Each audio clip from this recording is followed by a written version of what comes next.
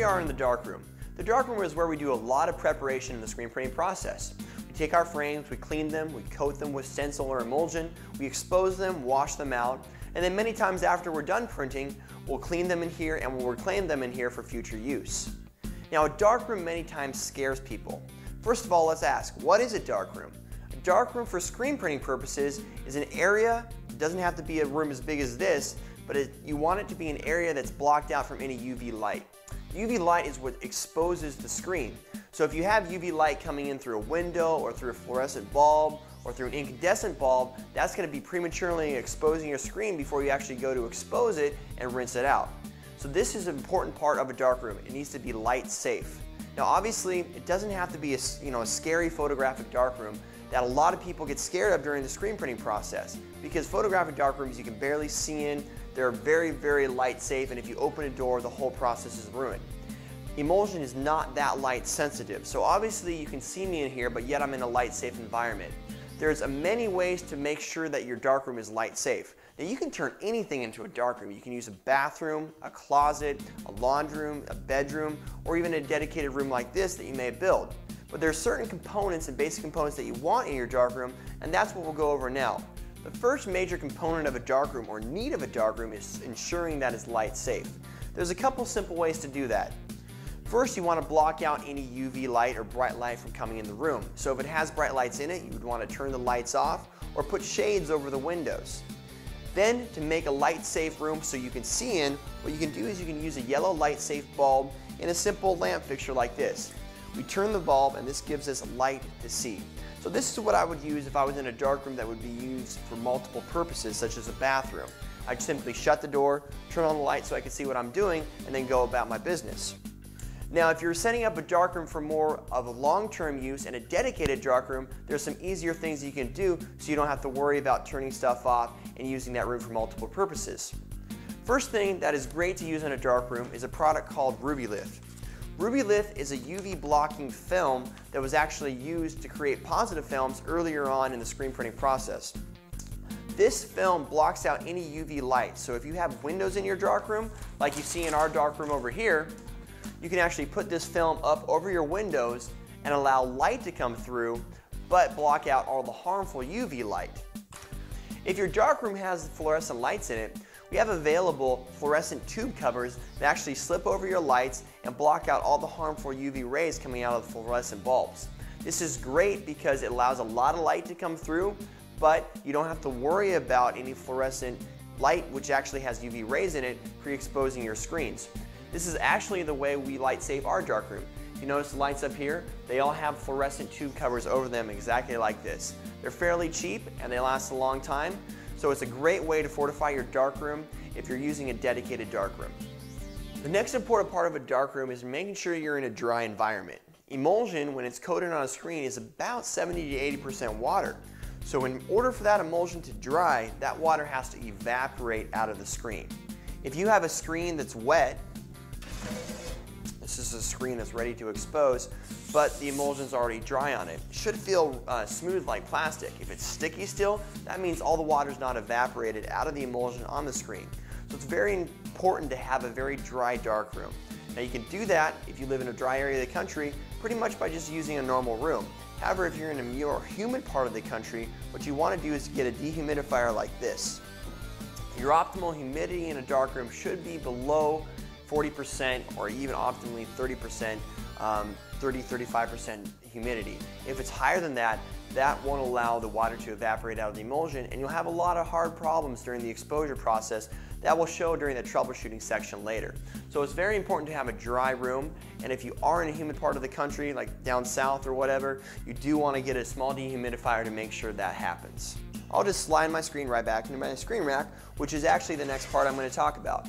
Screen racks are a very important part of a darkroom. They're used to dry screens once they've been degreased, they're used to dry screens that have emulsion on them, and they're used to dry screens once the screen's been exposed and needs to dry from that water that's used to wash out the screen. Screen racks are also great places to store screens, so they're a very important part of the darkroom. You can get screen racks that stack on top of each other, or you can even build your own. But you do want a place to put your screens inside the darkroom so that you have a proper storage area. This is very important, especially if you're making a dedicated darkroom. The next thing we see next to our screen racks is fans for air circulation. If you don't have a fan in your darkroom, whether you're setting up a dedicated darkroom or even a small room like a bathroom, your screen will take a lot longer to dry. A screen with a fan in front of it will dry in about 2 hours at the most. Without a fan in front of it, it could take over a day to dry, even if it dries at all. So having fans in front of your screen racks in your darkroom or in front of the area where you're drying screens are important.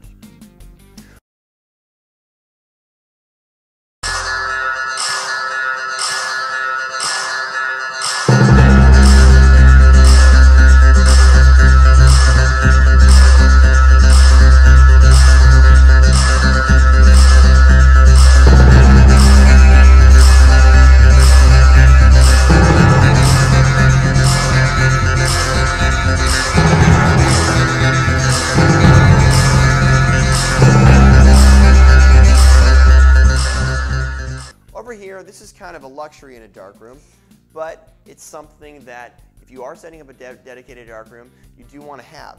This is a light table. We use this light table to set up our screens, to check for pinholes once our screens have been exposed, and to then tape our screens out. So a light table allows you to see through the screen without exposing it. It's great for pre-registering screens, and if you're doing a dedicated darkroom that's set up for production, having a light table is very, very important. Right over here, we see our exposure unit.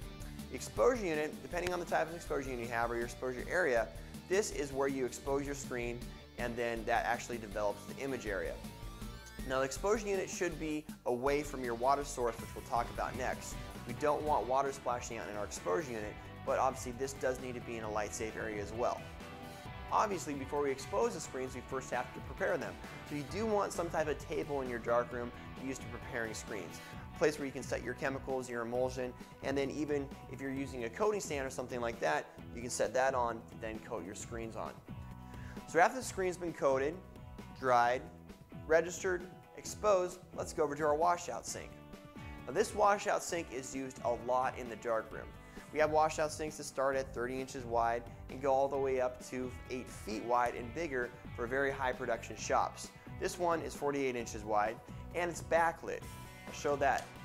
A backlit washout sink enables you to see what you're doing in a light safe environment so that you can easily tell that your image is washed out and your screen's clean. Otherwise, if without a backlit unit, sometimes it may be a little bit hard to see, especially if your darkroom's not as bright as this one. So with a washout unit, you do want a couple things next to your washout sink. The first one is you want to make sure that your washout sink has water running to it. Now, this is just a standard hose, and we use this hose for the degreasing process and for some of the washout process. You can get by with using a standard hose, but it's always good to have a pressure washer.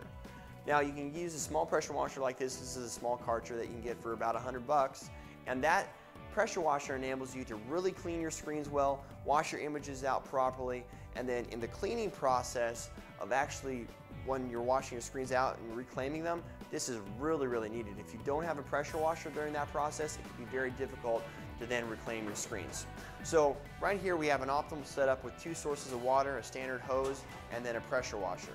Another good thing to have in a washout sink is a stand. The stand helps you keep the screen out of the dirty water, so when you're degreasing it with clean water, it doesn't get dirty water splashing back up into it. And then finally, optimally, if you're using a dedicated darkroom, it would be nice to have some air in it. Air helps you blow out screens, blow out the water out of screens, and do some of the cleaning process. So we have an air hose with a little air nozzle for that process as well. So this is your basic washout sink setup, and you do also want an area to store chemicals. Right here we have something set up underneath the washout sink or to the side of it. One thing to keep in mind with your washout sink, you want that away from where your screens are being prepared and dried and from your exposure area. If it sits right next to it, then the water splashing out of this can contaminate the clean screens or the exposed screens before you actually want to wash them out in the sink.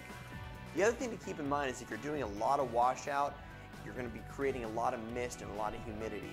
So if you're a high volume shop and you plan on doing a lot of work in your darkroom, you might want to even separate the washout sink from the rest of the darkroom.